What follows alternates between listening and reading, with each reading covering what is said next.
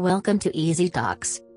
Today, let us learn what is Permissible Daily Exposure Limit, or PDE. It is very important for a pharmaceutical manufacturing company to know the permissible exposure limit of various ingredients or chemicals, PDS, are derived to protect patient population. Let me make it more clear. Manufacturing facilities may use the same equipments for manufacturing different products, hence chances of contamination from previously manufactured substances are high. By having the knowledge of PDS, of previously manufactured products, or ingredients, it is easy to analyze the risk of this cross-contamination, and to establish appropriate control measures to limit the contamination, thereby preventing potential risk to the patient population by exposing to unwanted contaminants in the final product. Example, if a manufacturing facility use same equipment for manufacturing products for adults and pediatrics, hope you can imagine the dangers it can cause because of cross-contamination by other chemicals which are used for previously manufactured products. Hope all are clear about the rationale behind deriving permissible daily exposure limits. Having said, permissible exposure limit of a pharmaceutical ingredient is the limit beyond which the exposure to the ingredient can cause serious health hazards to the patient population. In other words, concept of permissible exposure limit is a substance-specific dose that is unlikely to cause an adverse effect if an individual is exposed at or below this dose every day for a lifetime. Let us see the steps involved in calculating or deriving permissible daily exposure limit. First step is to identify the hazard by reviewing all relevant data. Next step is to identify the critical effects. Next step is determination of the NOAEL of the findings that are considered to be critical effects. Finally, using the formula with appropriate adjustment factors, daily exposure limits will be derived. Adjustment factors are used to account for various uncertainties. For deriving permissible daily exposure limits, values of point of departure, weight adjustment factor, factor 1 to factor 5, modifying factor, and bioavailability factor, are used as in the formula. Let us see what is POD, point of departure. In toxicology, point of departure, POD, is defined as the point on a toxicological dose-response curve, established from experimental data, or observational data, generally corresponding to an estimated low effect level, or no effect level. It marks the beginning of extrapolation to toxicological reference dose, RFD, or reference concentration, RFC.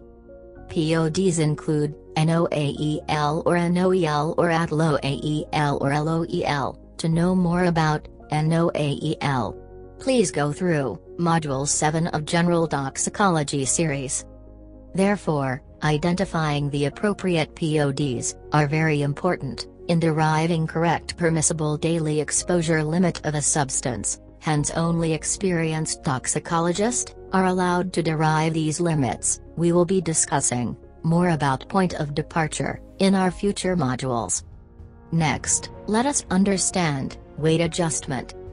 Below adjustment values must be used in the formula to derive respective PDS. Example, if PDE of children for paracetamol is to be calculated, 10 kg need to be considered as the weight adjustment. For adult it is 50 kg, for children it is 10 kg, for newborn it is 3.5 kg, for prematurely born, newborn baby it is half a kilogram. Next, we'll see what are adjustment factors. However, we will be explaining in detail about adjustment factors in our future modules. F1 stands for extrapolation between species. F2 stands for inter-individual variability. F3 stands for duration of exposure. F4 stands for severity of toxicity. F5 stands for NOAEL or NOEL or ADLOAEL or LOEL. MF stands for additional modifying factor. Alfalfa is a factor for correction for bioavailability.